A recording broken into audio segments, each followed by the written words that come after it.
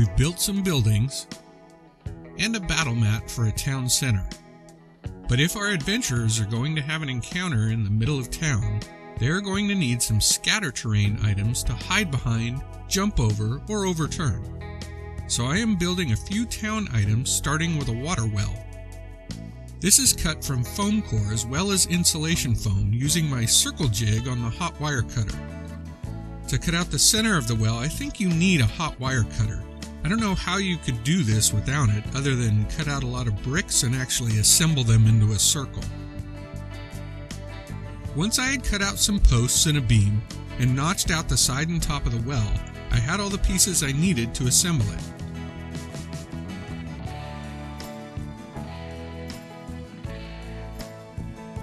Since the center of the well is cut out, this could be used as a secret entrance to a hideout too. Put next to a mini, you can see the opening is perfect size for some adventurers to rappel down into.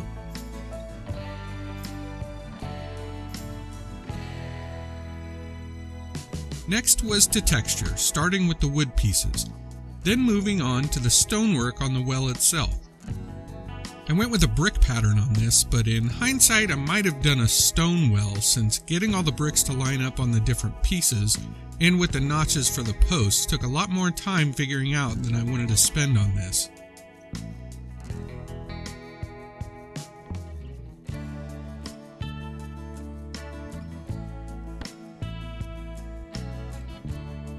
I started assembly by gluing the base to a piece of cardstock that I colored in black in the center. Then glued everything in place with white glue, being careful to line up the notches so that the wood posts would fit plumb and flush against the well.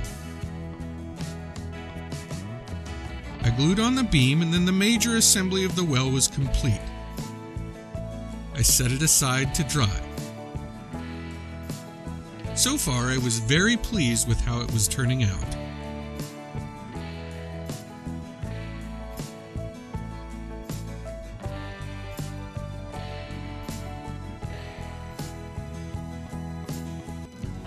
I then started on my merchant carts.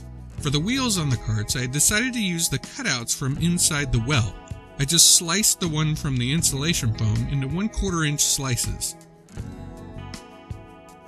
Then back on my hot wire cutter, I cut a few blocks at 1 1/4 by 1 inch out of the insulation foam. I then set the wire to a roughly 10-degree angle and sliced the tops of the blocks off.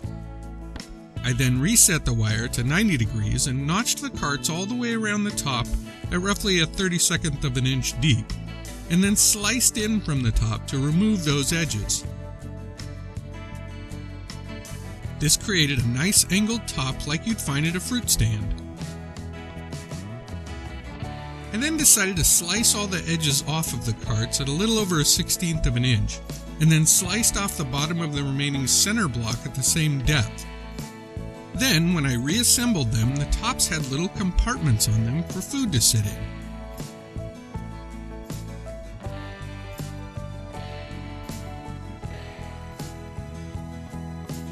For the handles for the carts, I just sliced them 1/4 inch lengths and then hand carved the ends into handles. I textured the wheels by drawing wood planks on them with a pencil, not forgetting to texture the edges.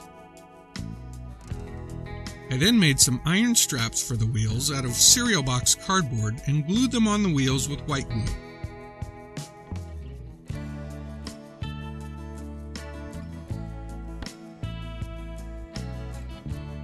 For the axles, I used kebab skewers cut down the length and then glued the wheels onto them, and then glued them to the carts.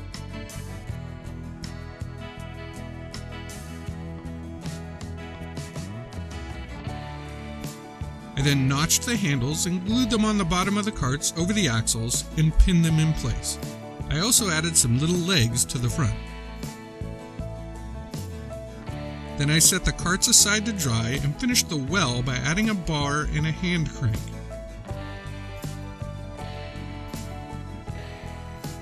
For food in the carts, I used this regular styrofoam, the kind with the little balls, and tore it up to make it rough, then sliced a small piece off to be a pile of fruit.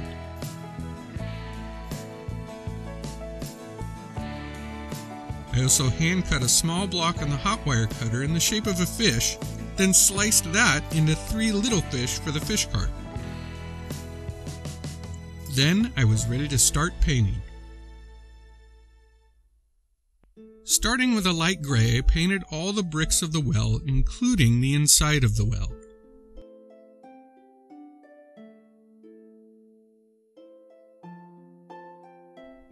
Later, I would dry brush down in the bottom black to make it seem deeper. For the wood, I chose burnt umber mixed with a little bit of dark brown and started painting the wood parts on the well with a small flat brush. And then I started in on the carts, painting the entire thing, including the wheels.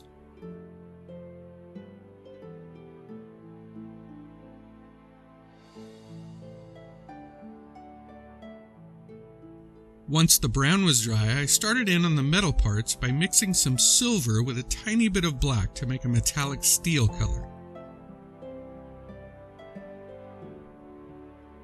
I painted the details of the well, including the crank and shaft, and then painted the straps on the wheels of the carts and the axles.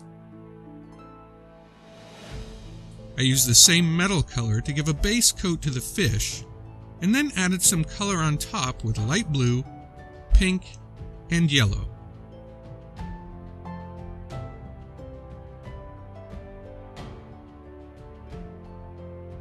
A little black wash to bring out the details on the fish, then some carrots in orange, and celery in green, and of course red apples.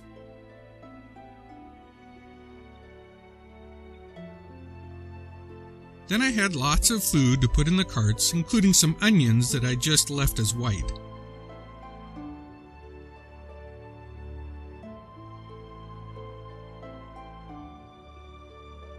A coat of black wash to finish the paint on everything, and then the last thing to do was add a piece of twine as rope for the well, which I glued in place with crazy glue.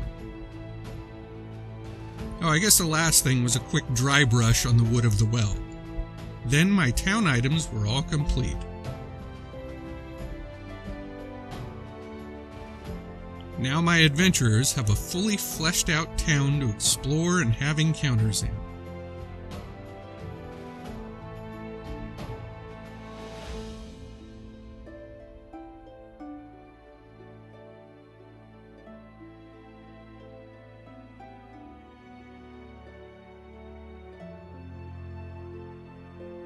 I hope you've enjoyed watching these D&D crafting videos.